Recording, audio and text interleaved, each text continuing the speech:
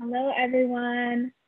Thank you for joining. We'll get started in just a minute to let everyone join and get connected.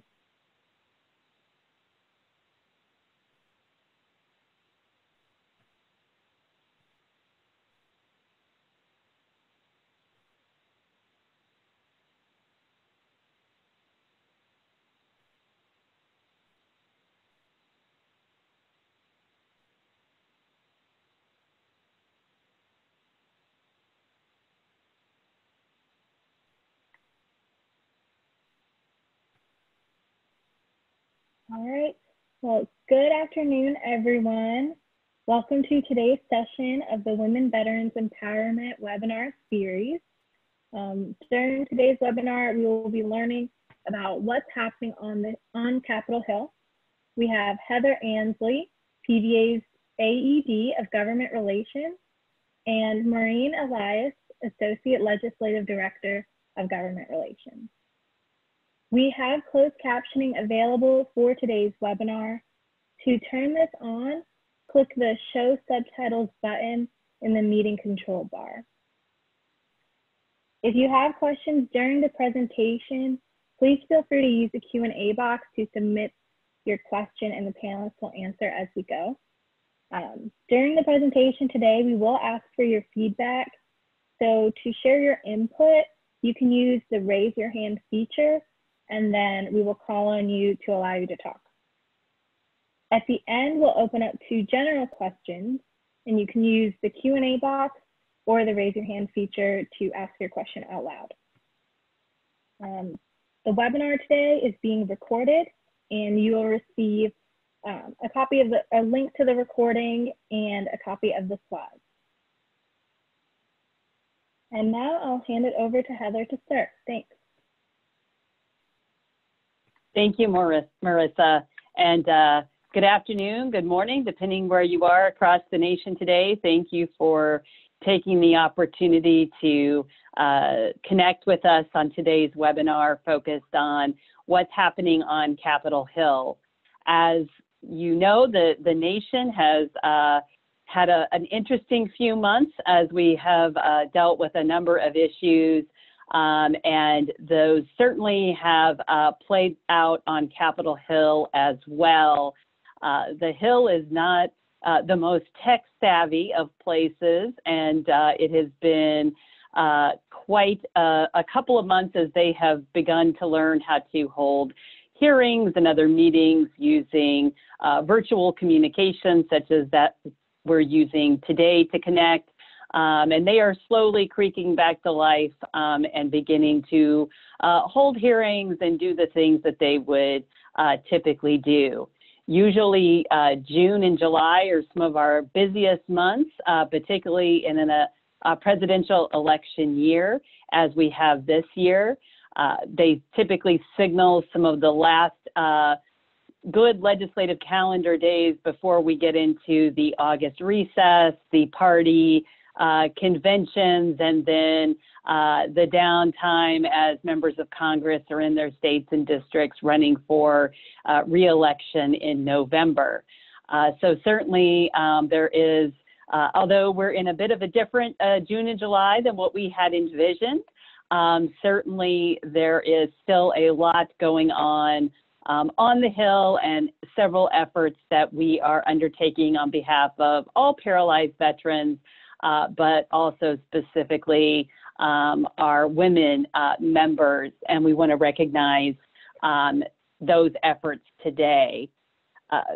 Our focus on some of the women veterans issues in policy and in our Hill work really took off last year with the creation of the Anita Bloom Committee at the convention in Denver, and having the opportunity for that to really segue or to connect with some of the heightened efforts on the Hill to really address the needs of women veterans has led to some good synergy for the efforts of PVA as we look to highlight within the women veterans community the needs of women veterans who have spinal cord injuries and diseases.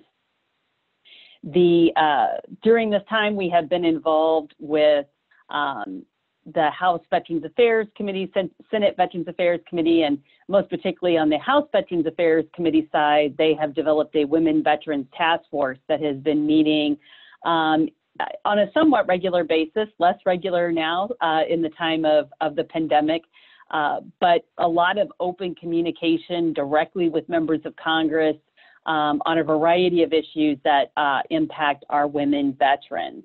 We've also, as PVA, been working to lead an informal group of other veteran service organizations talking about women veterans issues specifically. And that's something that in my time in the veteran space, we haven't taken the time to have those specific conversations. So the fact that we are now doing that is a big step forward. And of course, our business of what we do on a regular basis is testifying at hearings and commenting on legislation. We've had a lot of opportunities over the last couple of years to weigh in. In fact, as early as this morning, Maureen Elias had the opportunity to testify on the Hill, and she's going to get involved in discussing some of those issues related to the testimonies and other efforts. Weighing in on legislation, we want to remind the Hill that, again, the issues of women veterans are not one group, monolithic group, that they are a diverse group, as diverse as the veteran community themselves, and that we want to make sure that we have all of the access that is needed. So some of our priorities that we have undertaken throughout this year, and if you happen to attend our legislative seminar that we held back in March, you are aware that we did do one of our point papers for this year's Hill event was about women veterans issues, which was something that in my time here we have not done. So that was a new effort for us. And we wanted to look at improving access to VA programs, services, and facilities for our women members and other women who may have similar needs. Ensure that we have compassionate, quality, gender inclusive healthcare services. Of course, that's something that all women veterans must have through the VA. And then specifically to increase the awareness of the needs of our women veterans with spinal cord injuries and disorders, to make sure that they understand that broad diversity. So Maureen is now going to walk us through each of these three areas and have the opportunity to go more in depth. Maureen joined us last December. She attended the first women's retreat that was held by PVA last fall. She is a veteran and a current military spouse. So we would like to welcome Maureen to walk us through these efforts. Maureen? Thanks, Heather. And thanks everyone for attending today's webinar. It's always fun to get to share the work that we're doing on the Hill and off the Hill.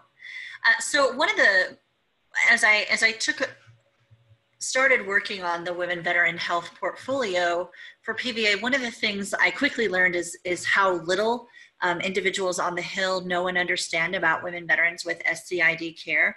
And I had to educate myself as well because that was a newer topic to me. And one of the things that I've learned from having conversations with the Anita Bloom Committee and other women veteran members is that one of the biggest barriers to care when it comes to our population is the physical access to VA facilities, as well as when you're going in the community for care. Simple things such as entrances to the facility. Tammy Jones has talked about how she had to sit outside a VA facility because the button that would allow her access wasn't working and she wasn't able to manipulate the handles, and the desk wasn't situated in a way that they could see that she was sitting out there waiting for access. So that's one of the things that we always try to remember or try to remind our congresspersons that that just physical access is a barrier to care. And once the veteran's inside the building, once you all are inside, then we want to make sure that the building itself is accessible to you, that the doorways are wide enough to facilitate a wheelchair, that the rooms are wide enough for you to maneuver around in, that they have the right equipment, such as lifts or accessible tables, to make sure that you're able to get the examinations that you need. And in doing so, what that helps do is make sure that you have the privacy to have the conversations that you need to be having with your physician. In fact, at today's hearing, Chairman Levin asked the question about what is needed in VA facilities in order to make sure that they are accessible. And so we let him know that we'll get back to him with a much more thorough answer, but we let him know that physical access is a barrier to care, and we'll be sure to let him know what all we see needs to be improved in order to make sure that our members have access to the VA, as well as especially to women VA health clinics, because what the research is showing is, and as a woman veteran myself, I'm paying close attention, is that women veterans who are using the VA Women Health Services are doing well, that program is doing a good job of meeting our needs. However, if our women veterans with SCID can't access those clinics, then they're not getting that best health care possible. And so we want to make sure that access to VA Women Health clinics is occurring. Part of that issue too is maintenance. Like I said, the button that opens the door, if that's not working, what's the point? It's not an accessible clinic. So making sure that those safeties are there and that they are functioning and working. Inclusion is very important to me. I've been a veteran for about 15 years. I've been to a lot of women veteran retreats and employment events and other activities. And it wasn't until the PVA Women Veteran Empowerment Retreat that I ever met a woman veteran with an SCID. And to me, I think that's shameful, because the women that I met so inspired me and were so wonderful that I ended up applying to work at PVA because I liked the environment so much. And so that's been a talking point of mine whenever I have the opportunity, is making sure that as women veterans, our members aren't excluded from these activities that are tailored towards us, and making sure that these activities are accessible so that we can all get to know each other, because we're always, stronger together as a community if we know each other. The Deborah Sampson Act, which I'll discuss a little bit later, it had some grants in there for some women veteran specific retreats. And one of the talking points that we had in there is making sure that anyone who's receiving a grant from the VA for a women veteran specific retreat is going to have a plan on how that retreat can be accessible to our women veterans, and making sure that they can be included in those activities. We recently had a meeting with the lead staffer. Her name is Heather O'Brien Kelly, and she is their new mental health HVAC staffer on the majority side. And we had submitted some comments on S785, which is the Commander John Scott Hannon Act, as well as HR 5697, which is the Veterans Access Act. And one of the things that we pointed out is that, all of these efforts targeted to lower the rate of veteran suicide and improve veteran mental health care are pointless if they aren't accessible to our service or to our veterans. So we submitted written comments on those, and Heather reported back to me that every comment that we had suggested to help our members be more included has been included in the current draft legislation. So we're really excited to see that the conversations we're having on the Hill are really starting to take effect in the legislation that's being drafted.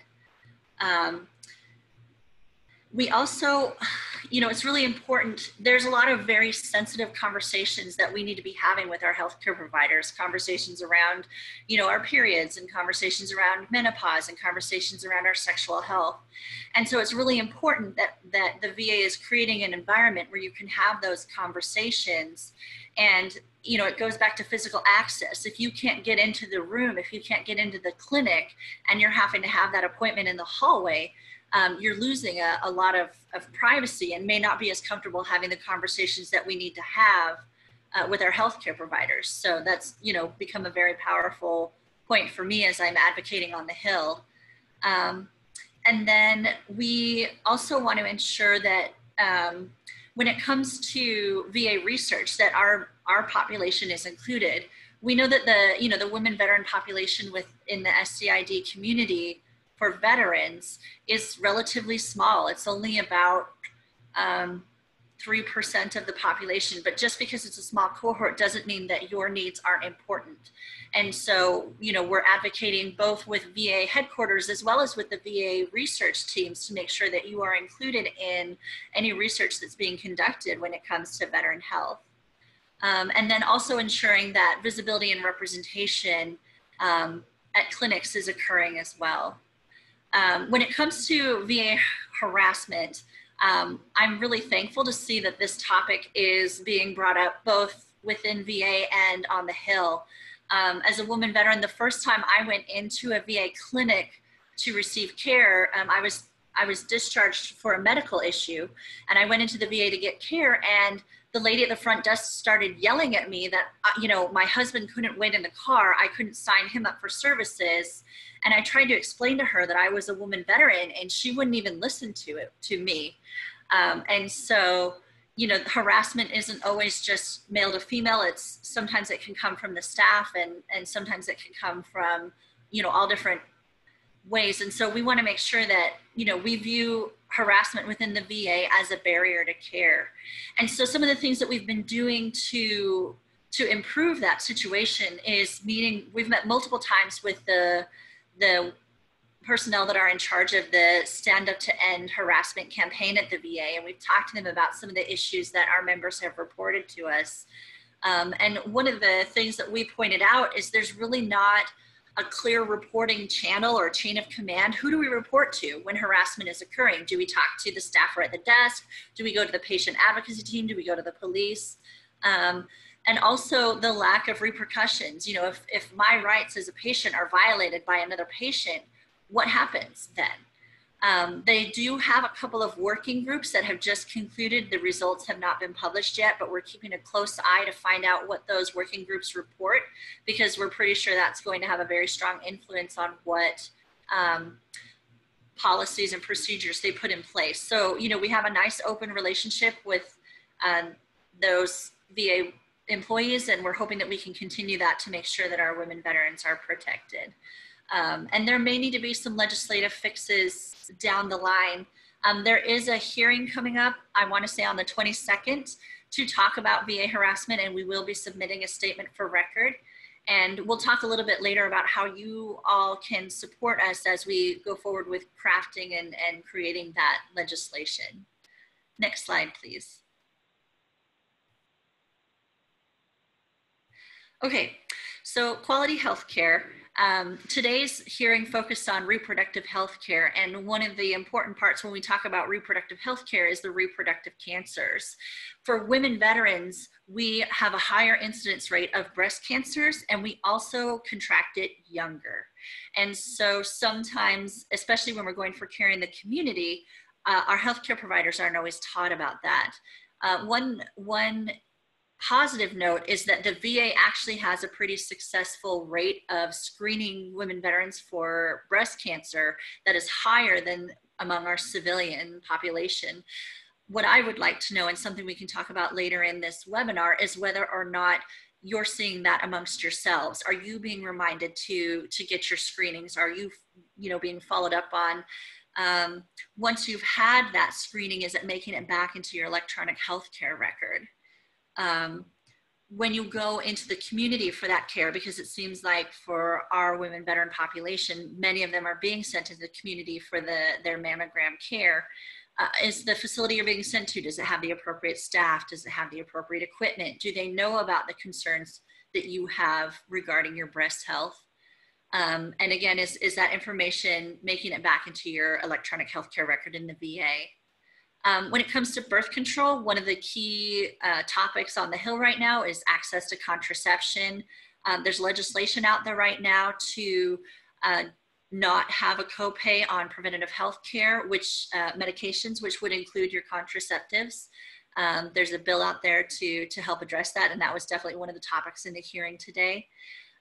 One of the things that PVA and the independent budget that we belong to have advocated for was no copay on those contraceptives. But it's also really important to us that providers, both inside and outside of the VA, have a knowledge of the unique contraceptive concerns that our women veterans have, such as deep vein thrombosis and, other interactions between contraceptives and medications that you might be taking.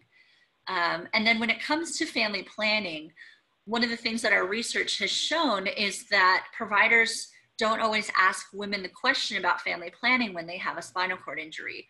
And so one of the things we advocated for both in our written statement and in our oral statement is that providers need to be asking questions about what your desires are to have a family, whether you have that desire, when you're planning on doing it, how many you're planning on having. And then we're advocating for permanent IVF services. That's our #1 priority this year. When it comes to reproductive health care is not only getting IVF reauthorized, but getting it permanently authorized, and going further to get surrogacy and gamete donation added to the list of procedures that the VA offers, because especially for our women veterans, those can be 2 big barriers to getting, to having the family if that's their desire. And so we want to make sure that they have that available. When it comes to, a lot of people don't put the connection between prosthetics and, reproductive health care, but there are a lot of assistive devices and technologies that are out there to help women veterans have a healthier sex life. And as we go through the, menopause and other changes of reproductive health, they have a lot of supports and services to help us with that, but I don't think there's a lot of education happening on what they offer. So that's something I would really be interested to learn from you all is, are your healthcare providers letting you know what PSAS offers for you all for your reproductive health care? Is there more that they could be doing to make sure that you're having a healthy sexual life? We do have, one of the things that we're currently working on right now is prosthetics, along with the LGBTQ veteran program, as well as reproductive health, as well as women health, is they're getting together basically an educational forum for the VSOs to let us know what all they do offer for reproductive health care for our veterans. We're also working with VA veteran research leaders, Dr. Yano and Dr. Washington. For the last couple of months, we've been in conversations with them, and they have recognized that there is definitely a huge gap in knowledge for our women veterans with SCI as far as the research goes. And so we're working with them to help ensure that our population is included in future research studies, as well as help to find maybe where those major gaps are so we can start filling them in. And then whenever we advocate on the Hill for women veteran needs, we are asking for more research, because until we have the research, we're just taking educated guesses as to what the needs and gaps in care are. Next slide, please. So some of the things that, as I've worked on the Hill and advocated, I've noticed a real need for is educating the congressmen and women and their staffers on what some of the special healthcare needs are of our women veterans. Some of those can be the risks of deep vein thrombosis, autonomic dysreflexia. I know I had to learn what that was. And as I learned about all the different things that can cause a body to go into that condition, it's alarming and concerning that more people aren't aware of this condition. Things such as loss of muscle tone, lack of sensation.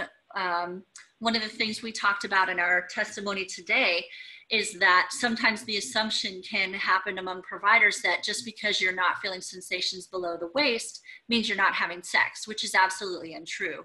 We know that women veterans are having sex, and they're having it for a multitude of reasons. One, because they want and crave that intimacy with their partner.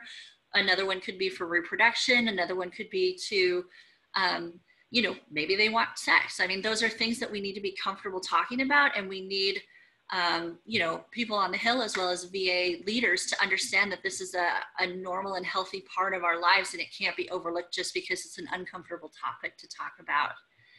Another thing is when it comes to pressure sores, sometimes our members can be viewed as fidgety because they'll move around in their wheelchairs, and what our congressmen and women don't always recognize is that that's being done in order to avoid obtaining a pressure sore, which can really have an adverse effect on their health. And there's more that I know that we don't know. So this is where you can really help educate us on the things that that we may not be talking about, and also to educate our congressmen and women so they can really understand what you're going through, what your experience is like. Next slide, please. So it's really exciting to see the focus of women veterans on the Hill. Since the creation of the Women Veteran Task Force, there have been all kinds of topics brought up that really weren't a part of the mainstream conversation before. There was a March 11th hearing that on women veteran mental health that we submitted a statement for record for. And as I was preparing for that, what I realized is there's just a devastatingly lack of research when it comes to women veteran mental health and the SCI community. And so that was one of our heaviest hitting points, is just the need for more information so we can know what the needs are, what's going on, and also to make sure that as research is being conducted, our population isn't being left out of that research, because there are differences. And if we're not recognizing those, then we can't be treating those differences. In the hearing for reproductive health today, we were one of the few that brought up the topic of reproductive mental health, and to pretend that our sexual health and our sexual activity does not affect our mental health or is not affected in the other direction is to bury our head in the sand and really not look at the problem holistically. And I cannot remember her name, but the congresswoman from the Samoa Islands, she commented on the fact that we had spoken up about mental health and that she was glad to see that there. There's also been a hearing on the continuum of healthcare during natural disasters and pandemics that we submitted an SFR for to make sure that our veterans are being taken care of. There's a couple of upcoming hearings. Like I said, there's the one on the 22nd about harassment in the VA. And one thing that would be really valuable for us is if you are comfortable and willing to share with us your experiences of harassment at the VA, if you've had any, so we can know what that picture looks like. Tammy Jones has been brave enough to share with me some of her stories, and I've had some of my own. And so if we really want to address this issue, we have to talk about what's happening. And so if you're comfortable sharing that with us, you'll have our contact information at the end, and you can reach out and share your stories with us. What I'm curious about when it comes to harassment at the VA is your experience different? As a woman veteran with an SCI, do you experience a different form of harassment at the VA than a different woman veteran might? And so, is the assumption that you are a veteran when you go into an SCI clinic, or are you assumed to be a caregiver or a spouse or a daughter or another person? So I look forward to hearing your stories about what you're seeing, or if you're not seeing, if you're having positive experiences at the VA, that's important for us to hear as well. Then there is an upcoming hearing on employment. I want to say it's on July 21st. And we do know that women veterans have been more heavily impacted by job loss throughout the COVID pandemic. And so we'll be putting together our research and drafting up that statement. Again, if you want to share your experiences with us and how COVID has affected you employment-wise, we would love to hear that. As Heather talked about, we have kind of created or been working with an informal group of VSOs to talk about women veterans in the community. And we recently led a roundtable with Andrea Goldstein, where we were able to sit and have a really nice fleshed out conversation about what the needs are that we're seeing in the women veteran community. And we were able to address what we're seeing within the women veteran SCID community. And we are preparing another one with staffer Tiffany Woolfolk in order to discuss some of the things that are happening within the Deborah Sampson Act. That should be coming in the next week or two. Next slide, please. So the great thing about, women veterans being highlighted on the Hill and the Women Veteran Task Force is there has been some wonderful legislation introduced in the last couple of years in the 116th Congress. Two that we very strongly support and are advocating actively for is HR 955 and the companion Senate Bill 319, which is the Women, Veteran, and Families Health Services Act. And what that bill does is permanently authorizes IVF, and it also adds the option for surrogacy and gamete donation, which we think would be really valuable to our members.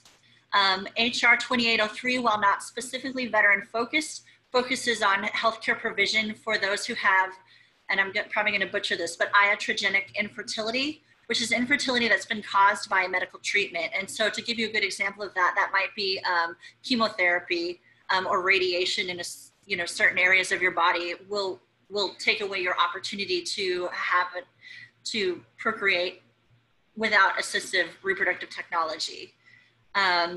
The Deborah Sampson Act has passed the House. The version that passed the House we really like because it did specifically call for research among our women veterans with SCI. We're still kind of holding on what's happening with that on the Senate side. And then there's other legislation out there like HR 3798, which would eliminate your copays on your contraceptives. There's HR 3036, which would allow for better retrofitting of the VA to make sure that our women veterans have access to physical VA facilities, as well as ensuring that all facilities have a full-time or a part-time specific designated women health provider. And then there's HR 2645, which extends the amount of time that the VA would provide newborn care from 7 to 14 days. There's other pieces of legislation out there. I just wanted to bring some of them to your attention and let you know that we are actively advocating to improve your health care and benefits. Next slide, please. And I'm going to turn it back over to Heather. Thank you, Maureen, for giving that comprehensive overview of the issues that we have been following and some of the areas of focus that we have on behalf of our women veterans. As Maureen noticed, we're not just looking at women veterans issues in the context of women-specific legislation or health, but we're also looking at the issues of women that come up in other contexts, such as employment and benefits, to make sure that we are understanding the intersections between being a veteran, being a woman, being a person of color. We want to understand how all of those different things that make us up work together to maybe cause barriers or create risk to care. So I've already seen several good comments on the chat box and Q&A of some of your experiences and ideas. And this is where we wanted to take an opportunity to hear a little bit from you after you've heard from us.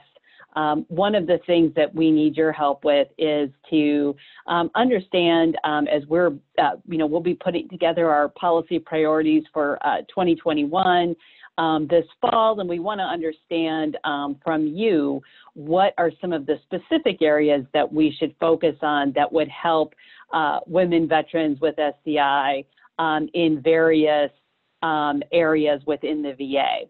So we're going to take each one of these questions separately and have the opportunity to have you give your feedback live. You can also put it in the Q&A box or the chat box if that makes you more comfortable. But if you would like to speak and give your thoughts first on how we can, what PVA should be focusing on in the access to VA healthcare and services, if you could raise your hand. There's a raise your hand feature in your participant link, and Marissa can unmute you so that you will be able to answer the question. So if you would raise your hand now, and Marissa can highlight those individuals that wish to speak. Marissa, do we have anyone who has indicated they would like to talk with us today?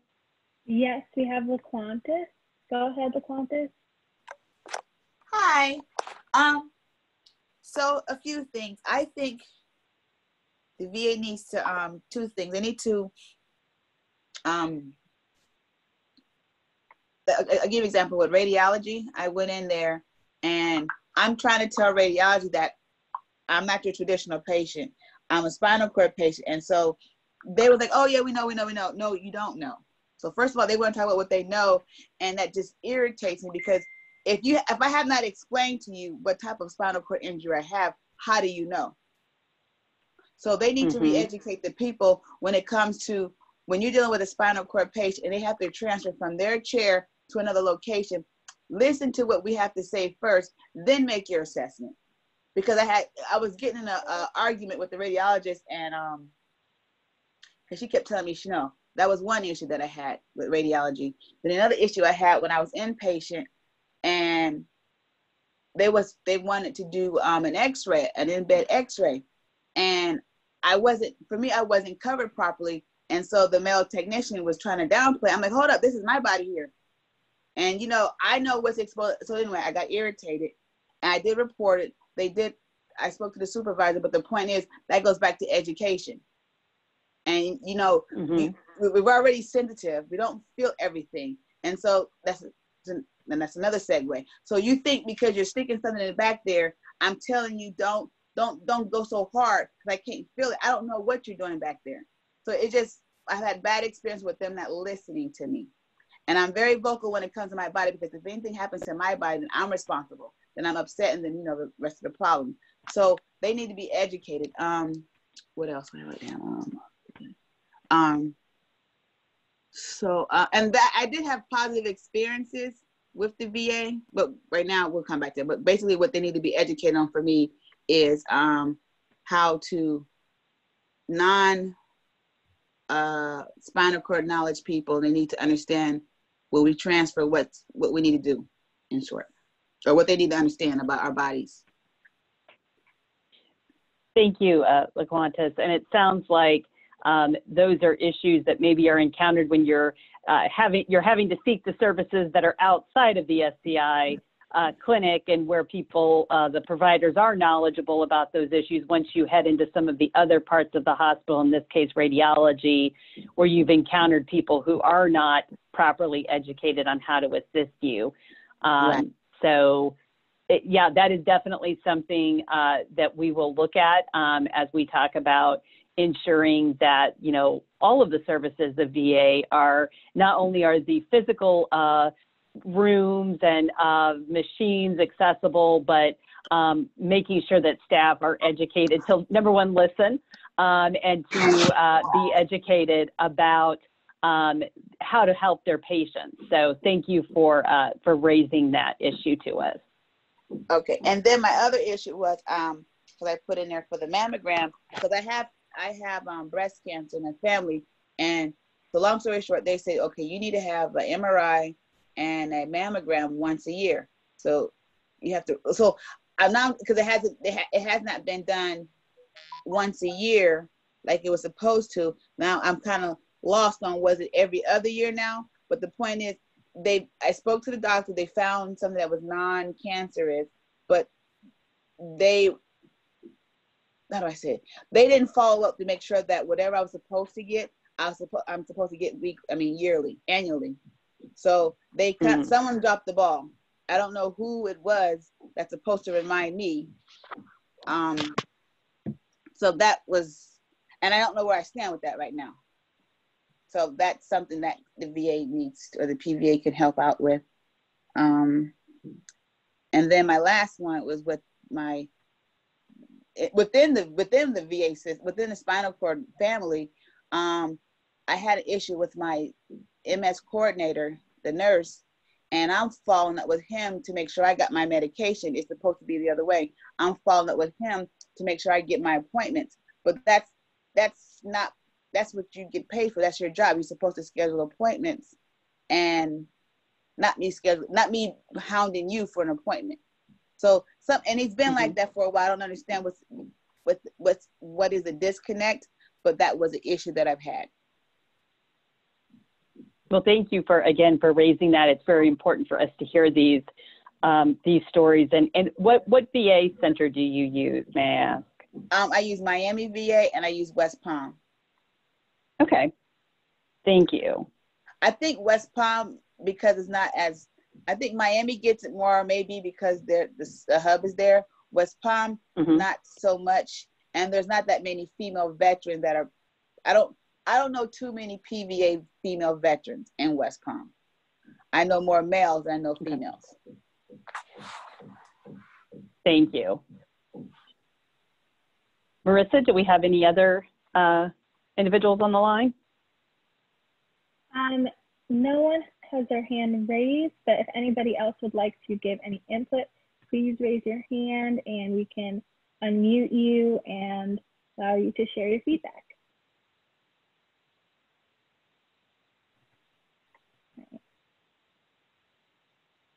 while All we're right. We have Ann Robinson. All right, go ahead, Ann.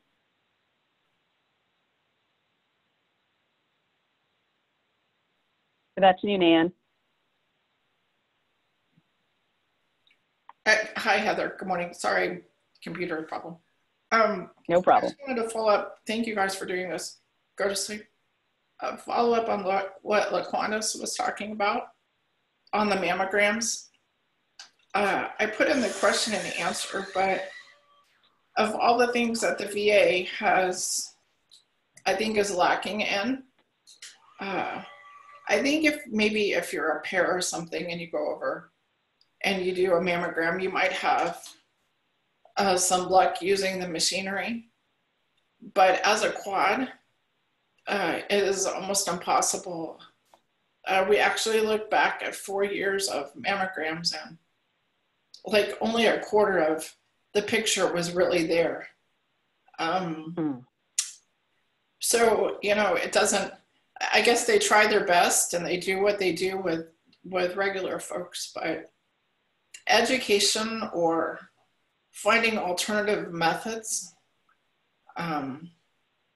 maybe if, I don't know if there's any studies or research or anything going on, but I think that this is definitely one area where PVA could really help dive in and make a difference, because here in San Antonio, it's not so well. So if she's experiencing that in Florida, I think that maybe we definitely have something to work for. So that's what I have. Thank you, guys.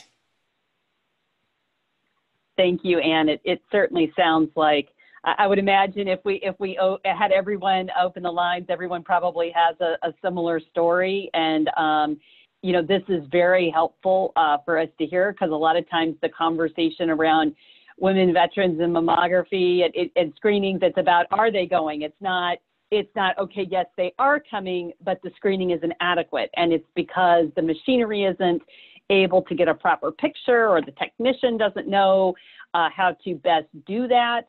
So certainly these are the exact kind of things that we really do want to hear from you. Yes. Is there anyone else, Marissa? Oh, Ann, did you have something else? Oh, no, that's it. Thank you, guys. All right. And now we have Tammy. All right, Tammy, go ahead. Okay.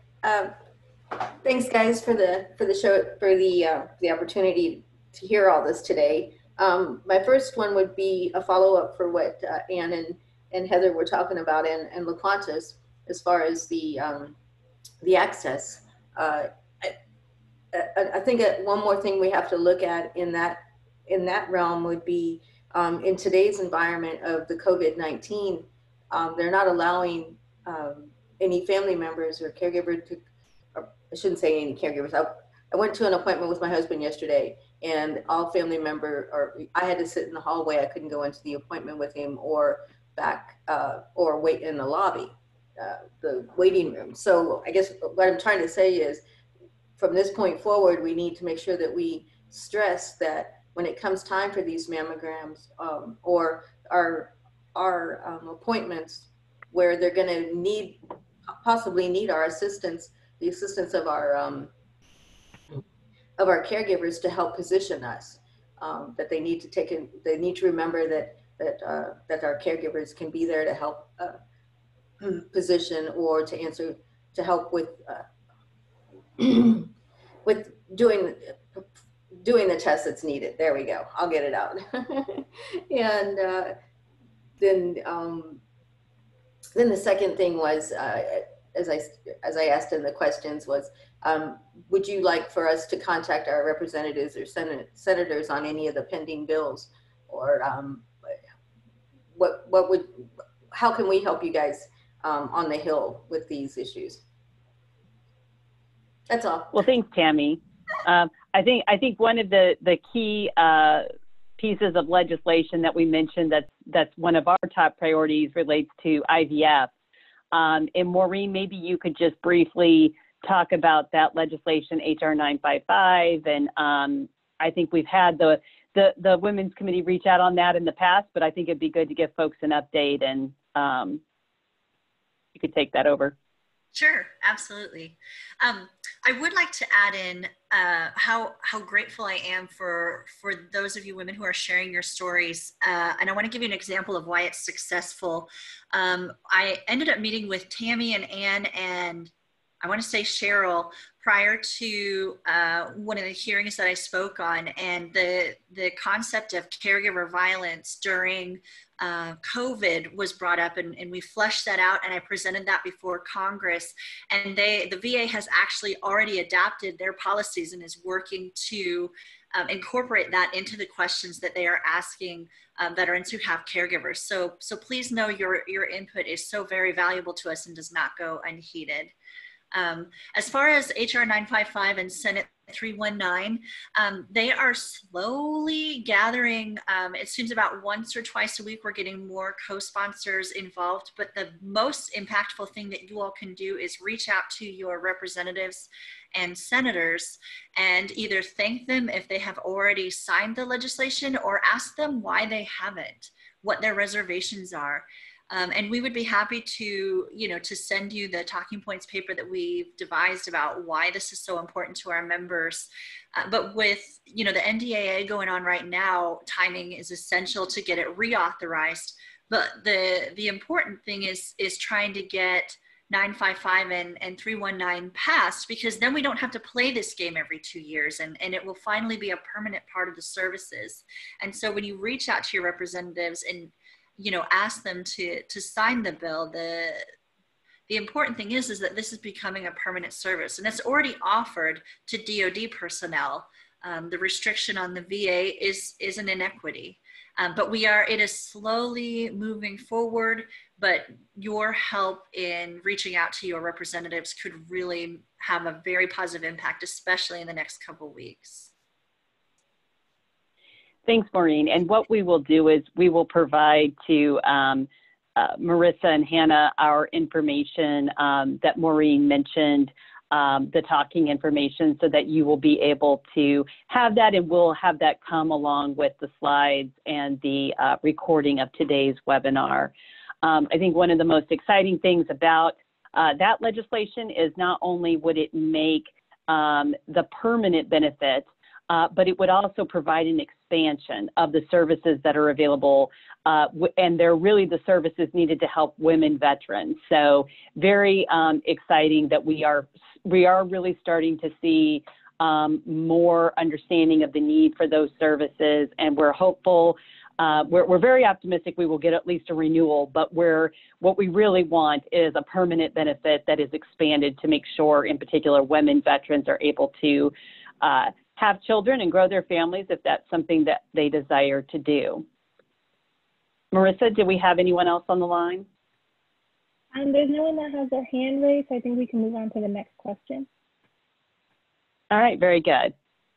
So in addition to healthcare and services, which is what we've covered a lot today, we also wanted to hear if there were any issues related to VA benefits, and I'm going to group, just for time's sake, employment and education. Particularly, you may know within the VA, you've got Veterans Health Administration and the Veterans Benefits Administration, and at the Veterans Benefits Administration is where we have disability comp and pension, Voc Rehab. Well, that has a new name now. Voc Rehab has a new name, but still the same services. And also GI Bill benefits and other educational services. So is there anything in that bucket of what you might traditionally think of as benefits that you feel like is something as women veterans with SCID is an area that we really need to focus on? We'll give just a minute for a hand raise.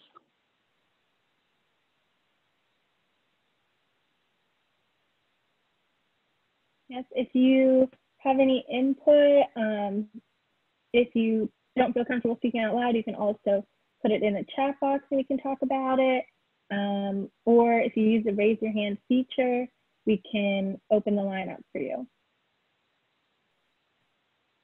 And as Maureen mentioned, we will be participating in a hearing coming up this month. It's now July. looking at employment. And as we said, we want to look at the span of our membership. So if you don't have anything, that's fine right now, but please do not hesitate to reach out to us if you do have anything, particularly as it relates to employment, so that we can make sure to get that included in our upcoming hearing that we have available. Maureen, did you have a comment? Yeah, if I could add, one of the things I would love to hear for those of you who have either switched to a telework position or have had your time cut back or have been laid off because of COVID, as you're coming back to work, whether that be finding a job or coming back to the physical office, what are your biggest concerns? I know, we've been teleworking at the national office for a while and we're getting ready to head back into the office.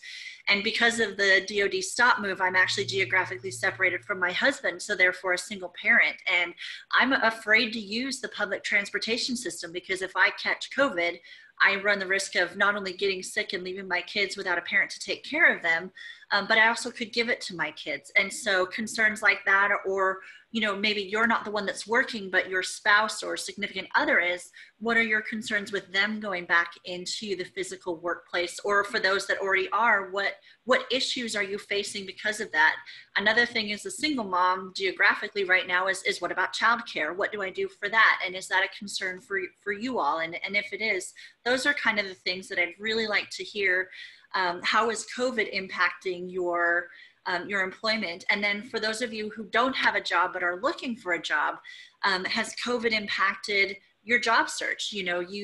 One of the interesting things that Susan Prokop has brought up is perhaps the interview process going online has actually reduced some of the discrimination that might occur because they can't always tell what our disabilities are through a webcam versus an in-person interview. And so, as you're thinking of looking into a job, what are some of your concerns? What are some of the things you've seen that have changed that you'd like to see stay that way? Those are the kind of things I would love to hear about. Thank you, Maureen. Do we have a questioner? No, I think we can move on to more general questions. If there's anything anybody wants to share, you can feel free to use the Q&A box, the chat box, raise your hand. I would like to note real quick, our last question there, and we can discuss this in general questions, was if there are any concerns about community care. That's an area that we know there are issues, and would like to hear if there are any community care concerns whenever you get sent out from the VA that you'd like to raise. We have LaQuantis has their hand up. All right, LaQuantis, go ahead. Okay, hi, thanks again. So I'm a business owner, and I wanted to know, COVID-19 has affected me, meaning I'm a veteran, I'm a woman-owned business, minority-owned business, but I don't know, I hear them talking about what they're doing for small businesses, but somehow the veteran-owned businesses have been looking for grants and et cetera, to help me, but what are they doing for veteran-owned businesses? And then more specifically, the women veteran-owned businesses? That's my one question. And then I had a question about, there was a slide and they were talking about education and something about, I put down here, like for new injuries, like even though I was a new injury way back when, there was a lot of information that I could not get from the VA because they didn't have the knowledge. I had to go to the Miami Project, the Cure for Paralysis, and then I kind of went to that group, and then they were kind of helping me throughout my time of knowing them. When they had programs, they would talk about sex and, boyfriend, well, not spouses and all stuff like that. But because I didn't get that much from the VA. I did get a video from Dr. Perez, but it was like an old video. So I don't know I still don't know a lot about it because it's like that no one talks about it. I don't know where to go. So I don't know what we do, because if you're paralyzed from the waist down, like what do you do? So those are all the questions that I never really got answered when I got newly injured. So more education for those that are new injured and maybe older injuries that just don't know certain things. So well, thank you again for for those comments, and certainly we will take those back. I am not aware of specific grants for veteran-owned businesses, but that is also not an area that we have been necessarily focusing on, but we will take that back and see if there's any specific information that we can uncover, and we can reach out to you directly to make sure that you have that information. So thank you. Okay, thank you. Are there any other questions or comments? Yes, we have Tammy. All right, Tammy, go ahead.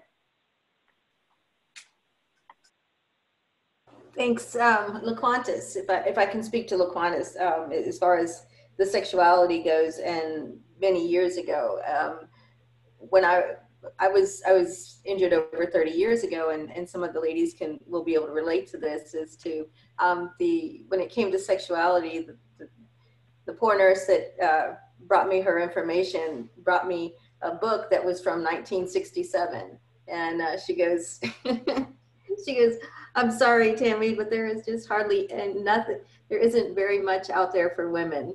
And so I said, it's okay. And so, yes, as far as research goes, and what we can work towards is finding research opportunities and discuss. And as Maureen said, we start to have this conversation amongst us to find out what information is out there. And each VA, unfortunately, each SCI center has a different level of sexuality that they offer. So what we can do as the committee and through the FAC is maybe start to ask that question to see what they offer their spinal cord injury and disease population, what they offer as far as sexuality goes, and then we can report back to the Hill and to VACO to say, okay, this is where it's lacking, and this is where we can grow. So, back to you, Heather and Maureen and Marissa. Great, thank you. And Maureen had something to add quickly. Yeah, something that I forgot to mention is there is a collaborative research project going on to create a national woman veteran needs assessment. And because of testimony that we gave on the Hill about a month ago, they actually reached out to PVA and are working to ensure that women veterans with spinal cord injuries and diseases are being included in this veteran assessment. So, the call and the cry that we have for more research is being heeded, but we have to keep raising our voices to continue to get more research. But I just wanted to let you know that we are being heard. That's very good. Thank you. Do we have any other questions, Marissa? Nope, I don't think so. So with that, thank you everybody for joining the call today. The webinar will be available on demand, so you will receive a link with the slides as well as the point papers that we were talking about. And we also have a survey that would be great if everyone could please complete. We want to hear your feedback on our webinar topics, past and future, and what you would like to see. And please join us for our next webinar. Will be with Heather and Maureen again in September. So thank you everybody and have a great day.